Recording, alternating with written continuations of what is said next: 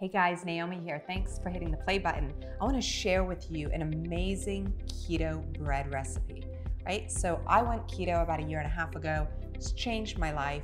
I also am gluten-free, so bread has literally become like a 4-letter word in my house. So I was trying to figure out, how do I get the wonderful aspects of bread in a form that can work for me and work for my family and work for you? And here it is. I'm gonna preheat the oven to 375. We're gonna start with 6 large eggs, 3 at the beginning, 3 at the end. And what we're gonna do is we're gonna separate the egg whites from the yolk. So 3 now. You know, egg yolks are different all over the world, and we're always looking for the darkest and richest yellow because it shows you the quality of what the chicken was eating. And you can see these are really nice and dark.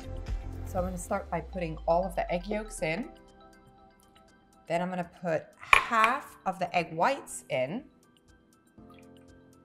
Then I'm going to put my grass-fed butter and ghee right in with the delicious egg yolks. And I'm going to add a tablespoon of the creamy MCT. There we go. Yum.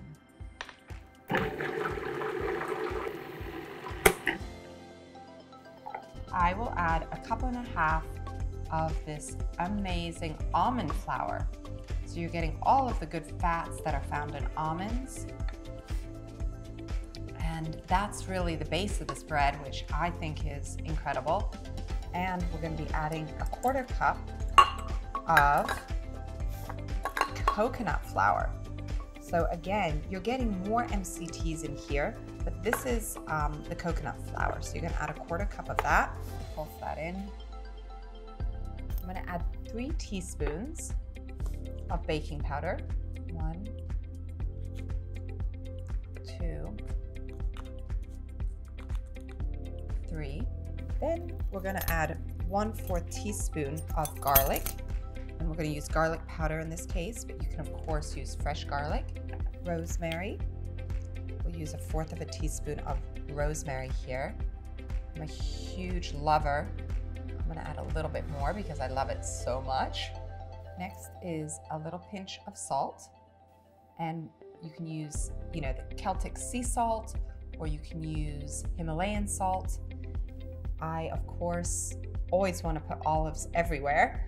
And so we've got olives that we can add right in here too. And that's optional, right? You may not love olives as much as we do in our household, but they're there. And if you want to add a little bit of sweetness to it, you can add a bit of monk fruit and you're not going to go off your keto program. So I'm going to put the rest of the 3 eggs in. I love how different the eggs really can be in different parts of the world. I think it's super cool. When I was in Kyoto recently and we had the really dark, almost red egg yolks, it was phenomenal. So now I'm going to take what we're going to bake the amazing bread in, bring it over here. I'm actually going to use some of the creamy MCT to lightly coat it.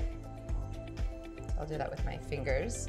I think this recipe is great to be paired with an evening where you invite your friends over and you get to show off your keto skills. I think it's like the perfect recipe, but it's filled with all of these fat burning ingredients, which is just like incredible when you think about it. You're giving your body fuel from this recipe in a way that you never could imagine bread could do for you. You could use an incredible olive tapenade. We actually have recipes in the descriptions for different videos that we have. The options are endless. So you're literally feeding yourself the almonds, the coconut, the rosemary, the olives, all of these super keto-friendly ingredients. And then you have surprise ingredients in there, like the MCTs that just take it to a whole nother level. Now that the oven's preheated, we're gonna put it right in.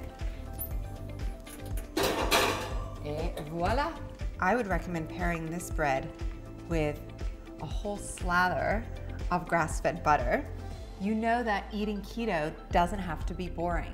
You're gonna have fun, you're gonna get creative, and this recipe will do all of that. Thanks for watching. Be sure to subscribe and check out our other recipes, and bon appetit.